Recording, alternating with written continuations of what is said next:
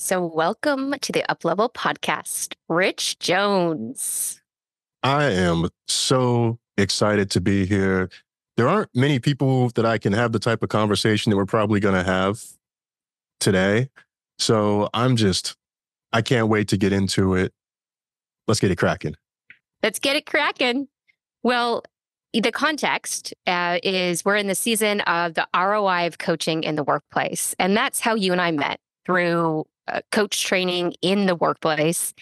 And I've had the great honor of watching you over the past few years expand your leadership as you've developed yourself as a coach, used it inside your organization, and shared the tools with others. So I thought Rich Jones has to be here. He has to come and share some of these lived experiences. And you're also using coaching to expand belonging in the workplace, which is such an important conversation today. And I know there's some cool things that you're using for it outside of the workplace that I hope we get into as well. Yeah, I am an open book. So let's talk about whatever.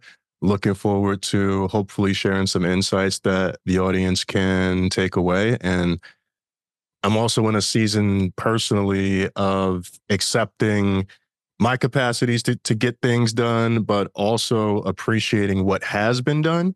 I think I had a moment recently where I kind of accepted that I'm doing way too much right now. And I'd beat up on myself for a minute. But then on the other side of it, I looked at what I wrote down and I was like, man, I've been doing a lot. Like this is more than I've been sustaining at a level that like the average person would think I was nuts if I was doing this. So I'm also in a mode of deep reflection too. So I'm sure that'll Yeah. come in handy today. That will definitely come in handy. Well, and actually, let's talk about how coaching, you being coached, you coaching, you knowing this methodology, how is that serving you to create these different aspects of your mission? I think it shows up primarily in my thoughtfulness. I think my ability to listen, my ability to empathize, even something as simple as sharing at work that folks are creative, resourceful, and whole. A lot of people on my team had never heard that before, and I've said that to a couple of folks, and it really resonated with them. So a lot of it is just me like naturally living it out. I'm not going around using formal terms. And I mean, if someone asks me something specifically, or for example, I have a coaching framework that I'm working on for the day job. But for me, it's really about just living it out. I feel like I've been doing that since I attended the coactive sessions that you facilitated at Google, where even I still have that sheet of paper from the end of the session where everyone shared their hopes for me and names, and there were some other specifics that I'm blanking on, but I still reference that where the top word or name was the CEO. And then I remember, and this was probably 2018, 2019 or something like that. The season that I was in then is a completely different season versus the one that I'm in now. And in that season, people were asking for me to show more of what I'm actually showing now. So it's been kind of crazy to see that too, where people like lean into it, boldness, speak up. These are all things that people wrote down for me, and they're things that I'm now leaning directly into. I just full body shivers because it's so true. Like watching you grow, find more balance, right? Your company and you growing your podcast, the different types of content that you're creating to really serve people. It's so true. And coaching does such a good job of helping leaders, humans. This is how I define a leader. If you're a human, you're a leader. If you're a leader, you're a human, right? This is what we're doing here on planet Earth. Vision into what is their potential. And coaches can be that witness, that reflector back, that mirror back of this is who I see you to be. And then you're a great example of I've grown into this. The way my colleagues, my coaches were holding me in 2018, here we are in 2024, and it's like it's happening.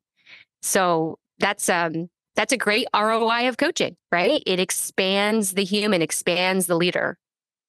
Uh, another massive ROI, and I alluded to it, is I got to create, or I'm in the process of creating a coaching framework for my team at the day job. And it's influenced by some of the coactive principles. Like, for example, even things around the levels of listening.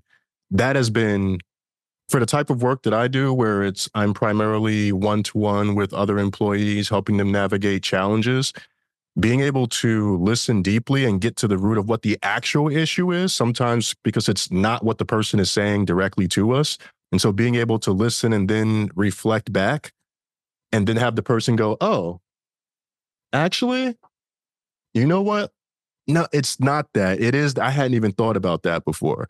And so having moments like that, that creates a feeling of personal value. And so being able to even share something like that with the team as a result of as a result of what I've learned, it's positioned me as an internal coaching expert within my team and in some ways within my org, because other folks know that I'm working on this too. And I've had someone ask me if I could do a workshop for another region globally. And it's not the season for that because of how much is going on. But Yeah. I find that the practices, the principles, walking the talk is serving me really well. And I feel like the ROI is just beginning. Mm. How do you define coaching? This for folks who are maybe newer to this concept and or they're listening in from their organization thinking, should I make this investment in bringing coach training in for leaders and coaching for employees? How do you define it, Rich? It's about helping people discover their own answers and empowering them along the way. Because my job is part coaching, part consulting. And there are a lot of folks, even just generally, there are a lot of folks who think anyone who's spewing advice, not spewing has a negative connotation, but anyone who's giving advice on social media and says they're a coach, they're coaching. Yeah. But the truth is, coaches spend a lot more time listening and asking questions and getting people to introspect and getting people to think about what they actually want and giving folks the space and container to be themselves and to share what's on their mind. Even something like designing an alliance. That's not something people don't naturally do something like that, but it's something that's immensely helpful, whether you're in a coaching context or you're building a relationship to start a new project at work. You're about to have a guest come on your podcast, but even something as simple as that has been immensely helpful in my ability to create relationships, but also to avoid and navigate challenges later on, because we've already agreed upfront how we're going to handle conflict, how we're going to handle difficulties as they come up. So I feel like it's even led to projects running smoother, and where there could have been a potential conflict, I/we have been able to navigate around it because of the principles once again. I think designed alliance is probably my favorite concept from coactive coaching training into what you're saying. The amount of drama that I've been able to avoid, because it doesn't matter what context I'm in, like if it's with a doctor, a real estate agent, my life partner, my business partner. And like you said, before you start a coaching relationship, or before a project starts with different colleagues, this concept can really help us all align on what does success look like? How do we bring out the best in each other as we move this forward? How do we want to be with each other during tough moments? Because we know that they're going to happen. This is the times we are living in, right? Indeed. there's gonna be challenges. So like it doesn't mean we have it all figured out before we get going, but if at least we've established that, when things kind of go off the rails, we can say, hey, I remember you said it was important for us to speak in private with feedback or in a tough conversation. So you remember that and you honor that, and that builds trust, right? Which means then you can keep designing that alliance, deepening the relationship, moving forward human to human as you do the work. Yes. And as we're talking about this, I'm realizing it might be my favorite too, because it's probably one of the top three things, not probably, it is one of the top three things that I recommend to folks at work when they're having issues with their manager. Or if they're looking to reset, because a lot of times they haven't done that to start. And so now the communication's off, the trust is lost. Each person's making up narratives about each other because they haven't actually had a conversation. So I think, especially when you start a new role, or you get a new manager, or it's a new performance season or quarter, those are fantastic times to say, hey, you know what? I want to reset and talk about how we work together. And that's the thing. You don't have to, it's not like if you didn't do it at the beginning and you're hearing this now that you can't do it.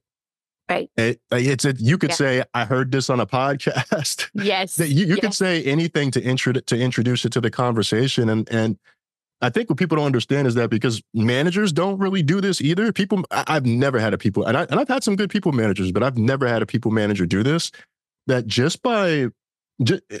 I can't say this for every single manager, but in most cases, when someone comes with that level of thoughtfulness, it kind of takes them aback a little bit, because it's like, wow, no one's ever like approached me that way before, or no one has leaned into the relationship that way before, and it signals partnership or a willingness to partner, which is absolutely critical. It is. And I know part of your work is really focused on diversity, equity, inclusion, and belonging. So how would you say coaching, the skills, the concepts, the context supports creating an environment of belonging? I'd say it's the universalness of it. The fact that I can talk to anyone around the world. And of course, there'll be some cultural differences depending on what the region is, but I can talk to anyone around the world, and everything that we've talked about so far and things that we're probably going to talk about will apply. And so it's a standard start to every meeting with a client. It's a standard set of tools that I could apply from. So I'm not expending extra energy trying to figure out things and how do I approach this. No, I already know how I'm going to approach this. I know I'm going to be kind, I'm going to listen, etc. And I think it really gives people a space to feel heard. There are, particularly in the workplace, there are a lot of employees across differences who have the same challenge. The way that, what I'm hearing, the way that it helps is that it creates universality, because it's really a language of human, the human language that creates belonging. It's right. It's not only like a set of skills and concepts, but it's a way of being, which really supports working with folks from, like you said, all different regions, all different identities. Yes. And that idea of having a space to be heard, a space to just be seen, I think that's a massive part of it. For example, Yes. I was recently talking to someone who was neurodivergent, and the conversation that I was able to have with them, I think there was an initial, I can relate to this person so much, and my nature and the way that my ADHD sometimes shows up is I want to just like interrupt and jump in and be like, oh, me too. And oh, do you experience this? Do you experience that? But that's taking the shine off of the client and in some ways bringing it back to myself. So even in a situation like that, being able to, my primary goal is to listen. What we've agreed is that I'm going to spend the bulk of this meeting listening, and that if I need to interrupt, I'll write it down, or I'll use the raise hand feature or something like that to jump in. But it's really about the individual and being curious about the individual. And I find people really appreciate that. There are a lot of folks who feel like they don't have that space to be heard. And that's across backgrounds and then across demographics. There's a lot of people who feel like they don't have that space. And so when I sit down with someone, I'm not in problem solver mode. Yeah. I'm not there. And even though part of my role is to help people solve their problems, and there's a consultant side of what I do, the first thing is to come in with curiosity. I'm not reading what they've submitted and what their issue is and thinking about immediately about what I'm going to offer as a solution, because I don't even know if what they wrote down is actually what the issue is yet.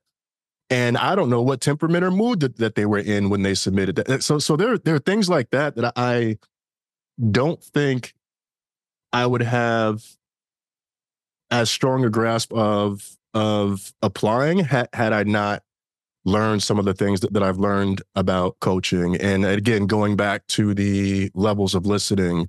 And when you're listening on a global scale and you're thinking about that, so that's another aspect of this too. When you're listening globally and you're thinking about what this client is sharing, and then you're thinking about other clients who have shared similar things, and you're thinking about whatever geopolitical tensions may be going on in the region. There could be things around social order, other constraints and things that are coming up. So there is so much that can go into it that I can't begin to form an opinion until I've listened and heard the person and learned a bit about them and had an opportunity to ask questions and clarify to make sure that we're talking about the right thing. It's beautifully said.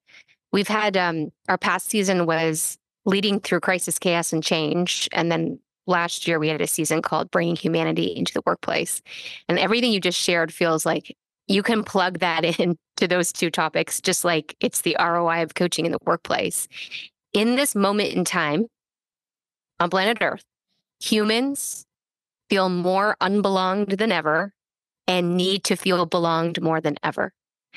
And we have a technology in coaching that if organizations, which are super impactful and powerful around the world, can train their people managers in, can have folks like yourself internally in roles where they're offering this modality, it can really help. It's not the only part of the solution. It's one part of the solution. It's not the whole solution, but we can really create more belonging. And I think people are just literally dying to be seen.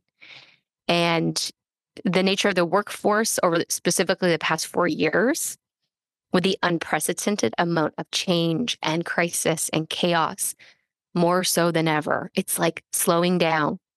And you've referred to listening multiple times. Like, teach our managers and teach everybody in an organization how to listen deeply and feel the ripple effect of that, like inside your organization, with engagement, with business results, and then the ripple effect with these folks when they go home to their roommates, their families, their partners, their communities, right? That's what's possible here if more organizations choose to make this investment.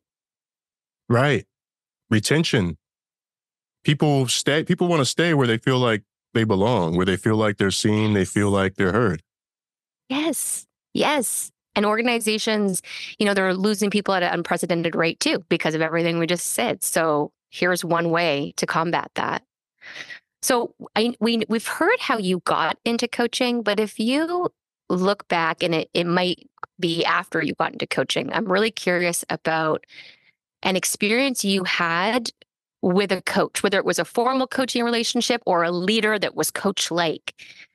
What's the story you can share about the impact an individual had that was coach-like? I would speak about my leadership coach, Kayvon, who we both know and who's probably been on as well.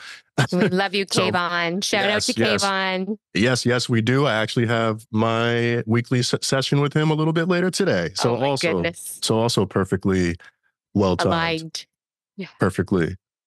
But the answer I'm going to go with for this one is a previous manager. Her name is Jen.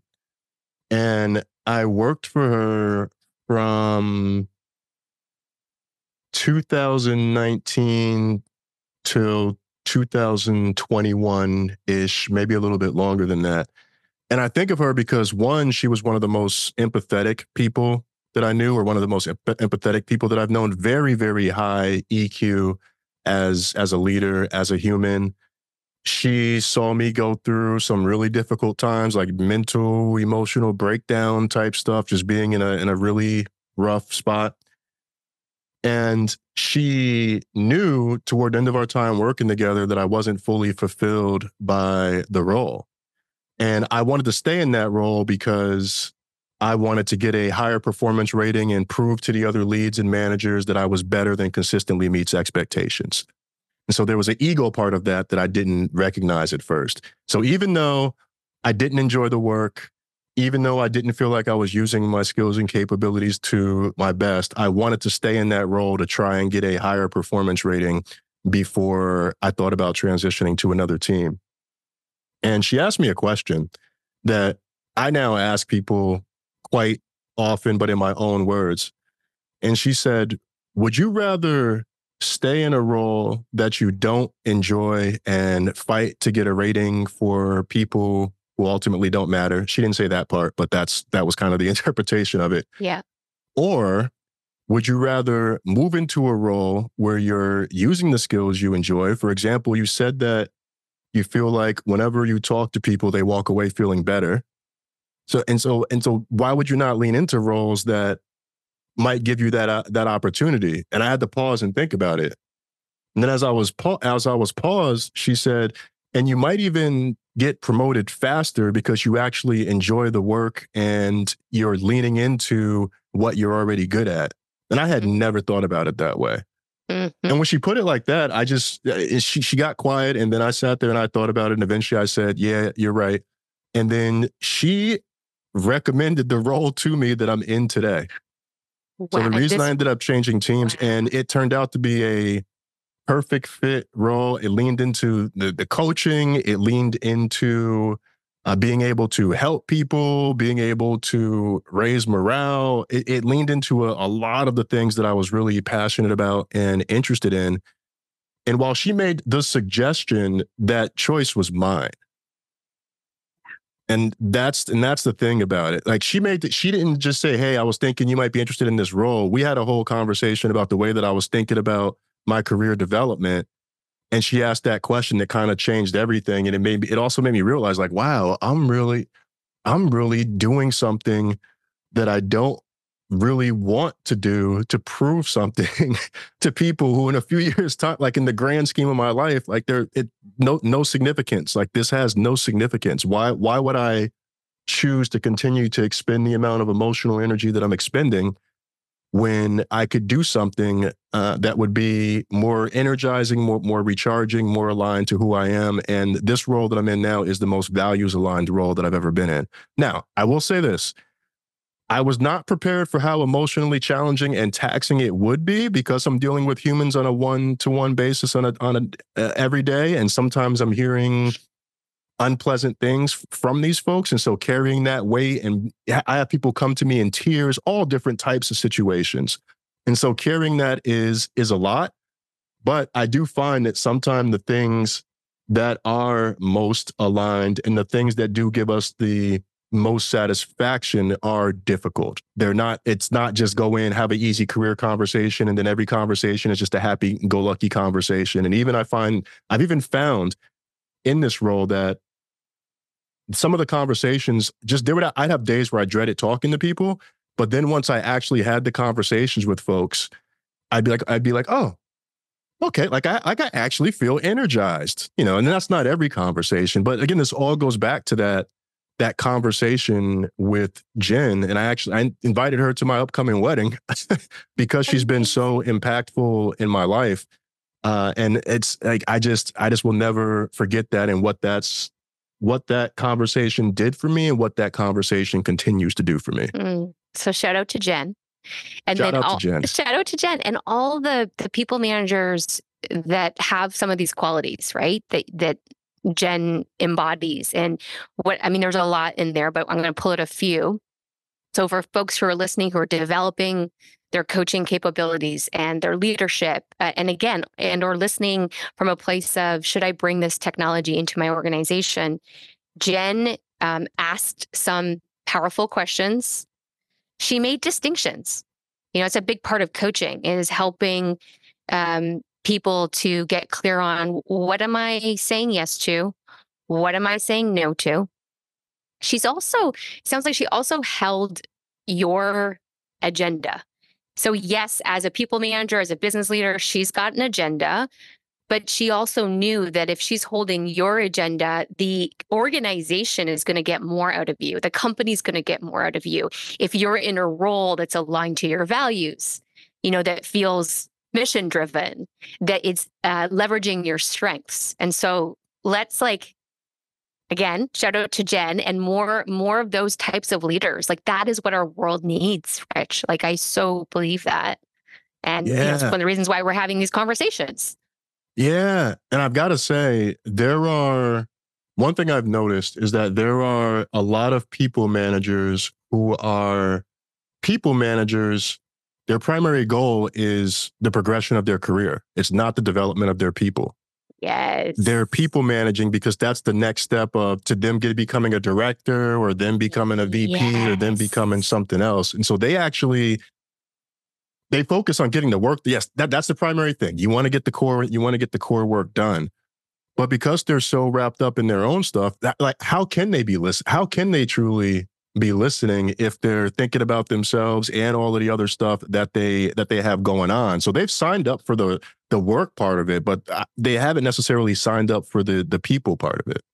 Yes. And this is what we're on a mission to do, because if we bring the people part with the tactical part, if we bring the relationship part with the results part, then we have more wholeness in our workplaces, right? And then, brass tacks, we know it leads to engagement.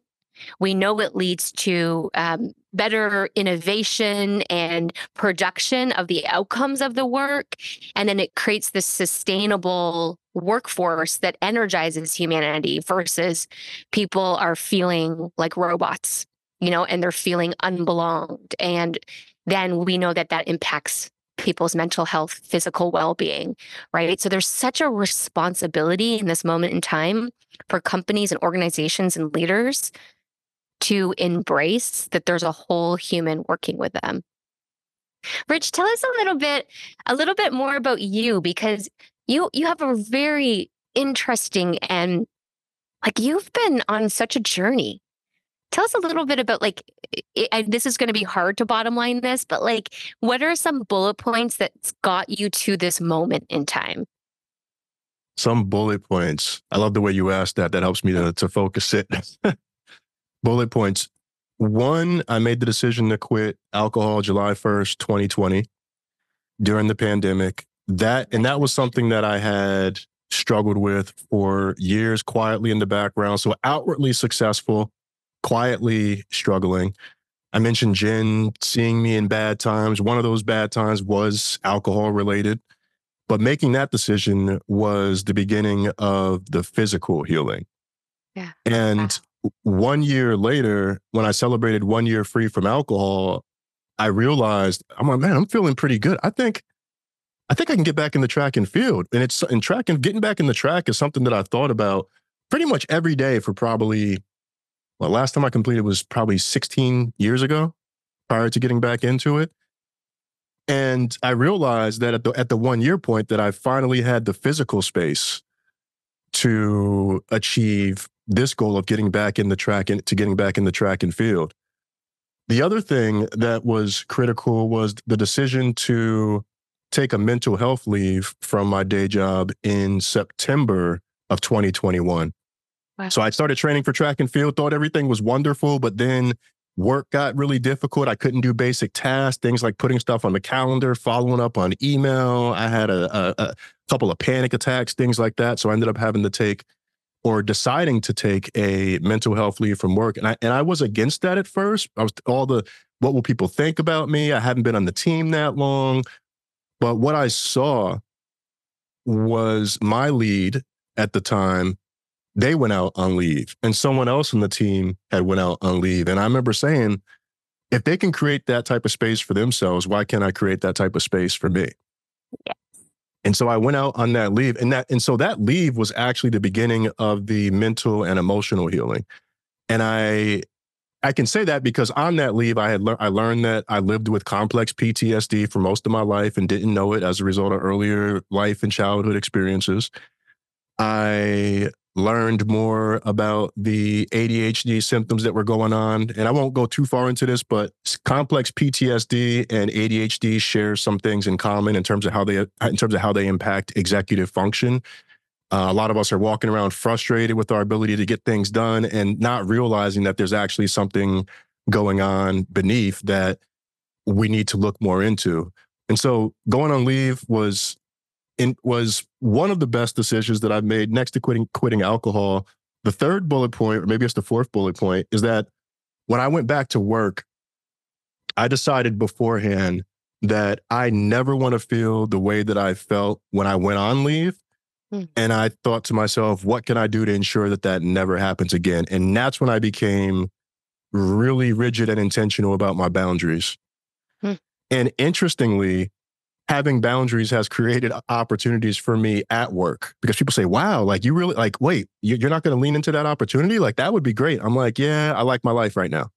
Yes. I've turned stuff down, and people have commented on that.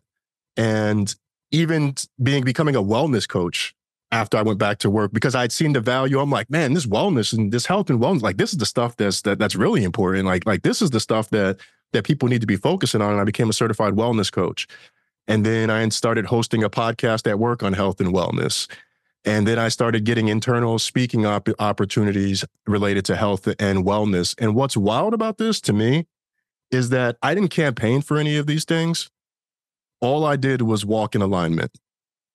And the opportunities started coming my way, and they continue to come my way. And then the last thing I'll say, as far as track and field, I became a national champion in my first year back in the long jump and in the triple jump for my age group. And then I became a national champion for the second time, this time in the long jump.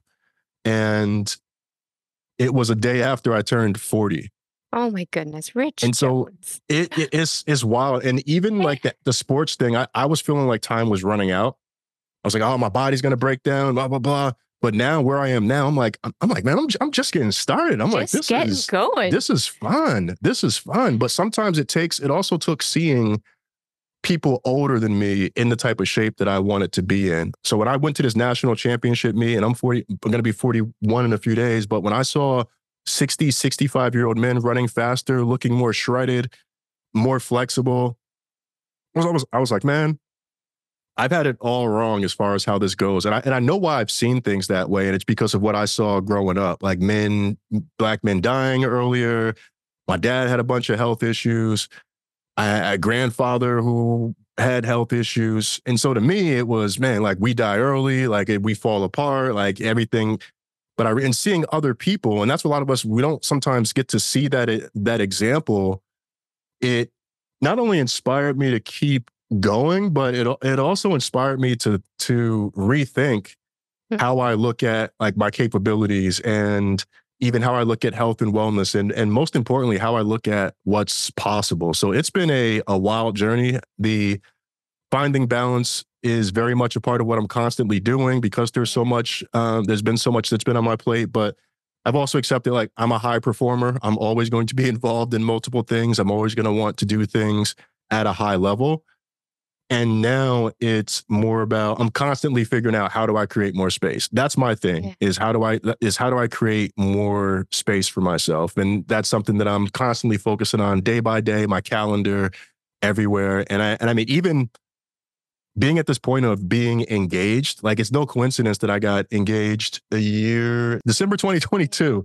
Yeah. And even to get to that point, that required me to go through the healing. Yes, I mentioned that mental health leave was the beginning of the emotional healing journey. And I don't know if I could have gotten to that when I did with as much confidence as I had without having healed the amount that I did. And I don't believe that I'm completely healed. Healing is a forever journey.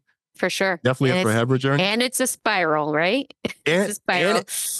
And it's a spiral, but I think my perspective has changed so much over these past few years. And I feel this is probably the one point where I feel like I'm doing things I want to be doing. I'm not doing things because of anyone else. I'm not trying to impress anyone. I'm not trying to make some point. I'm focusing on what's most important to me, understanding what the sacrifices may be on the back end, but I'm comfortable with that. So This is, oh, there's so much in that. And thank you for sharing all of it. Yeah, I've been on the peripheral observing this unfolding of Rich Jones, and it's cool to hear some of the bullet points that were catalysts, right? You are an inspiration. You are an inspiration, Rich Jones, and you are really a living, breathing example, embodiment of this work that we get to do, right? That we get to do together, that we get to do in the workplace, that we get to do in our communities. And watching you make your mess your message, or make your, it's like our mess becomes our mission, right? Like this is what I'm hearing, and just watching you be an example of that. It's like more, please, like more of that in the world. And I think, the way you are showing up in the workplace and external from the workplace is helping other people say, you know what? Maybe I can too. Maybe I can too. That's the goal. That's the goal. I talk about like my approach to social media and things like that. I talk a lot about myself. I don't take the traditional, I've got to be an expert. I've got to make sure people know that I talk about careers and wellness. Right. I talk about my life, one, because that feels most authentic, but two, I know that there are people who've gone through similar things, or who are going through similar things, and who are at a similar place, especially in the millennial generation, because we ain't the youth no more. Yeah.